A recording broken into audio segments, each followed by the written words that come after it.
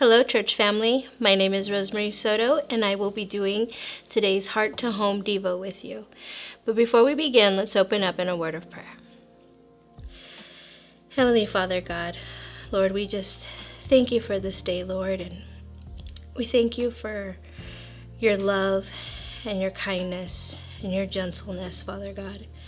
We thank you, Lord, that we have this opportunity to open up your word, to dive into it and get closer to you, to know more about you, and to know more about our purpose and how we handle things in this life until we are reunited with you.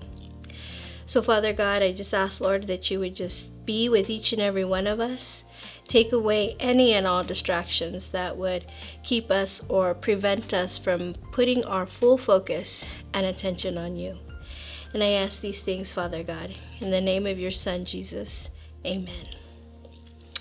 So this past week in Women's Bible Study up at Calvary Chapel Mountain Center, we were in chapter 6 of Esther, and we were looking at how after the edict to assassinate or kill all of the Jews went out, that when Haman saw Mordecai, he was really bothered that he did not get the reaction from Mordecai that he was expecting, and it really bothered him.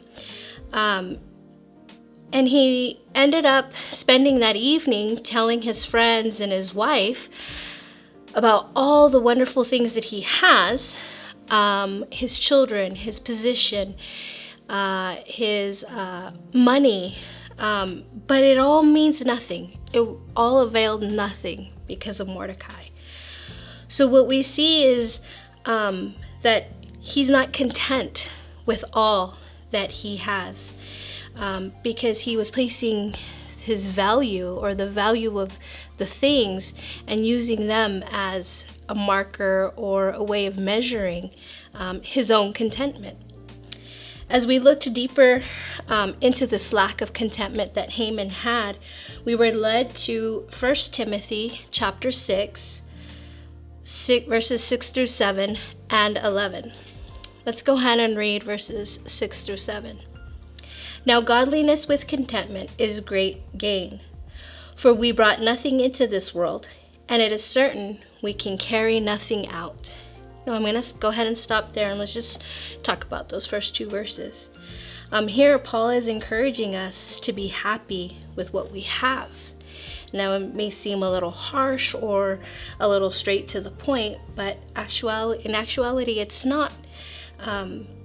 Because even though the grass may look greener on the other side of the fence, it doesn't mean that it actually is.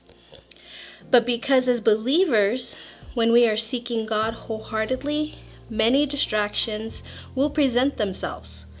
One of the tactics of the enemy is to distract us from the work of God and to destroy our testimony of God.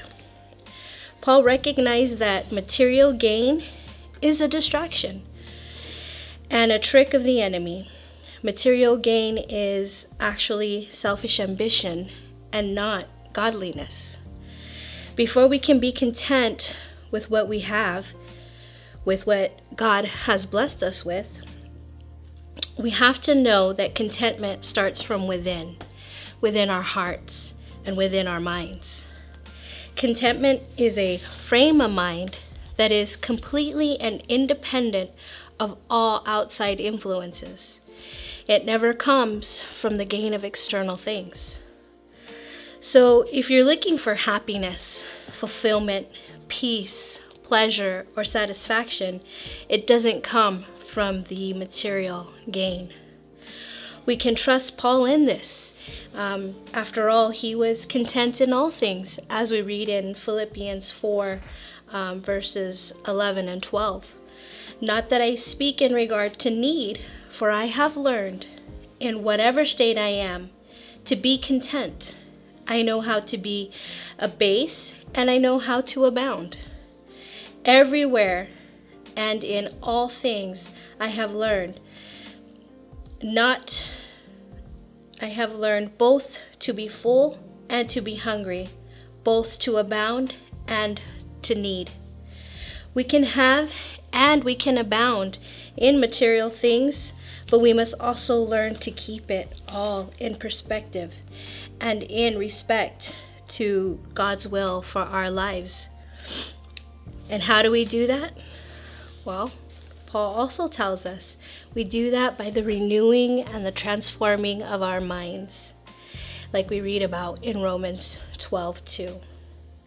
We, like Timothy, are encouraged to be different from men like Haman, and we are called to pursue the things in verse 11. So let's read verse 11. But you, O man of God, flee these things and pursue righteousness, godliness, faith, love, patience, and gentleness. Pursue these things instead of greed, pride, and riches. Why? Well, because like we read in verse 7, we were brought into this world penniless, with no pennies, or even a wallet or a purse to put pennies in, and we will leave in the same way. The things that make a person rich in this world mean absolutely nothing in the next. Pursuing those things, like we read about in verse 11, the godly things, they may not be as valued as they once were in today's culture, but they have never lost their value to God. Let's pray. Heavenly Father God, we thank you that your word always leads us and guides us to the right ways of thinking, the right ways of feeling, the right ways to see things, Lord. That we could always depend on your word to get us back on track, even when we do become distracted by the enemy. That we have your word as a weapon to use against him and his little tricks. And so, Lord, I ask that as we go through about our day or our week, that you would remind us that we are to pursue righteousness and faith and love and gentleness, and not look at the things that we don't have, but to look at all the things that we do have, and to be content in that, to be content in wherever it is that you have us. And so, Lord, we love you, we praise you, and we ask these things in Jesus' name. Amen.